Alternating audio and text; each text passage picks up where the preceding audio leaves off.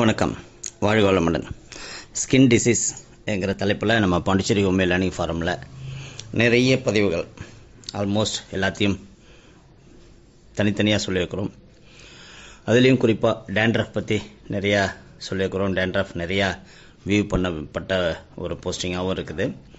அதை தொடர்ந்து இப்போ தலையில் ஏற்படக்கூடிய இன்னொரு பிரச்சனை, இது மருத்துவ சொல் எங்கும்போது இதை ஃபேவஸ் என்ன சொல்கிறாங்க, FAVUS ஃபேவஸ்ன்னு சொல்கிறாங்க.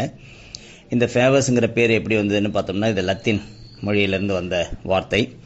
இதுக்கு ஆங்கிலத்தில் ஹனிகோம் என்று சொல்லக்கூடிய தேன் கூடு என்று சொல்லக்கூடிய தன்மையில் இருக்கிறதுனால இது தேன் கூடு படை என்ன சொல்கிறாங்க. இது குறிப்பாக தலையில் மண்டையில் இருக்கிற தோலில் மஞ்சள் நிறத்தில் பொறுக்குகள் உருவாக்கக்கூடிய ஒரு பூஞ்ச காளான் தொற்று அதனால் தோன்றுறதுன்னு சொல்லலாம். அந்த காளான் பேர் கூட ட்ரைகோபைடன் ஸ்கோன்லினி என்று சொல்கிறாங்க. ஸ்கோன்லினி என்று இது கிட்டத்தட்ட பார்க்குறதுக்கு ரிங்வாம் மாதிரியே வட்ட வட்டமாக படை போன்று இருக்கும். ஆனால் மயிர்கள் இடத்துல உருவாகி மஞ்சள் நிறத்தில் இருக்கும், மயிர்கள் கொட்டக்கூடிய தன்மையும் உருவாக்கும். ஒரு வறண்ட பொறுக்குகள், நீர்க்கசிவில்லாத பெரிய கடினமுள்ள வறண்ட பொறுக்குகளும் ஒரு எலி நாத்தம் அடிக்கக்கூடிய ஒரு தன்மையுடன் இருக்கும். இதில் பொதுவாக நீர் கசியாது, நீர் வடியாது. இந்த தேன் கூடு படை என்ன சொல்கிறது தலையில் உருவாகக்கூடியது நிறைய பார்க்கலாம். அந்த காலத்தில் இதை நான் நிறைய பார்த்துருக்குறேன். இது நார்த் இந்தியாவில் எஸ்பெஷலி கல்கட்டா பக்கம் இருக்கும்போது நிறைய குழந்தைங்க இந்த மாதிரி கஷ்டப்படுவாங்க தலையில். அது ஏங்கிறத கண்டுபிடிக்கணும். ஒருவேளை இந்த பூஞ்சக்காளான்ங்கிறது தொடர்ந்து அந்த மாதிரி சஃபர் ஆகக்கூடிய பர்சனோட சீப்புகளையும் தலையணையையும் தொடர்ந்து பயன்படுத்துறதுனால பரவும் நான் நினைக்கிறேன். இதுக்கு சரியான விளக்கங்கள் தேடணும். அப்படி ஏன்னா நான் பொதுவாக பார்த்த இடத்துலலாம் நிறைய இதை பார்த்துருக்குறேன். தலையில் நல்ல கட்டி கட்டியாக இருக்கும், படப்படையாக இருக்கும். அந்த மேலே இருக்கிற செதில்கள் வந்து ரொம்ப அழுத்தமாகவும் பொறுக்கு தட்டியும் ரொம்ப ஹார்டாகவும் இருக்கும். இந்த மாதிரியான ஃபேவஸ்ங்கிற பிரச்சனையை தீர்ப்பதற்கு உரிய மருந்துகள் என்ன பார்த்தோம்னா, ஹோமியோபதியில் முக்கியமாக sulphur, சோரினம், petroleum, கல்கரியா corp, சிக்கூட்டா, viola tricolour, arsenic album, antimonium குருடம், டல்கமாரா, graphites என பல மருந்துகளை சொல்லலாம். இதில் குறிப்பாக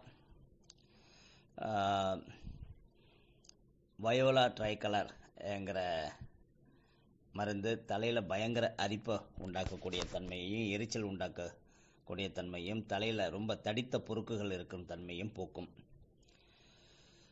ஆர்சனிக் ஆல்பங்கிற மருந்து மிகவும் தொற்றும் தன்மையுள்ள வறண்ட ஏடுகள் தலையிலும் தோலில் எங்கேயாவது சிறு சிறு கொப்பளங்களும் இருந்தால் ஆர்சனிக் ஆல்பங்கிற மருந்து நம்ம உபயோகப்படுத்தலாம். ஆன்டிமோனியம் குருடங்கிறது இன்னும் குறிப்பாக சொல்லணும்னா தோலில் தடித்த கடின நிறமுள்ள பொறுக்குகள் ரொம்ப அழகாக பொருந்தி வரும். கல்கரியா கார்ப் ங்கிற மருந்து எப்போதும் கான்ஸ்டியூஷன் மெடிசன் சொல்லும்போது எளிதில் குணமடையாத ஆழமுள்ளது மண்டைய தோலில் அரிப்பு என்கிற மருந்து. அதை நம்ம மற்ற மருந்துகளை கொடுத்து குணமாகாமல் இருக்கும்போது கல்கரியா கார்பு இன்டர்கரண்ட் ரெமெடியாக யூஸ் பண்ணலாம். ஹெப்பர் சல்ஃபருங்கிறது தொற்றிய தேன்கூடு தலைப்படை, பின்கழுத்து, முகம், கண்களுக்கும் பரவுதல் என்கிற குறிகளுக்கு கொடுக்கலாம். இந்த கிராஃபைட்டிஸுங்கிறது எப்போதும் ஈரமுள்ள படைகள்னு சொல்லுவோம். கசியும் படைகள், சொரசொரப்பு, கடினம், வறண்ட மண்டை, முக்கியமாக காதின் பின்புறம், இந்த மாதிரியான இடத்துல கிராஃபைட்டிஸுங்கிற மருந்தை கொடுக்கலாம். சிக்கூட்டாங்கிற மருந்து தலையில் தடித்த மஞ்சள் நிறமுள்ள பொறுக்குகள், அரிப்பில்லாத ஈரமுள்ள கடின எலுமிச்சம்பழ நிறம் உள்ள பொறுக்குகள் இன்னும் கூட தனியாக குறிப்பாக சொல்லலாம்.